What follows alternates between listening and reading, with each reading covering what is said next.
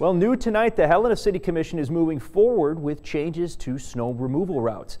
At their meeting tonight, commissioners approved an ordinance reducing the emergency snow route from over 50 miles to just over 10 miles. City officials say while less streets will be plowed, this will help plow operators clear routes more quickly.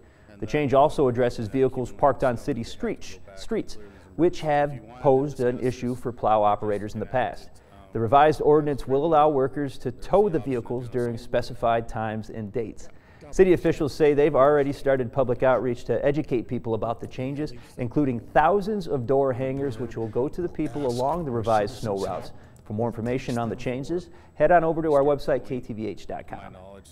And also tonight, Helena City Commissioners decided to delay a vote on the tobacco ordinance.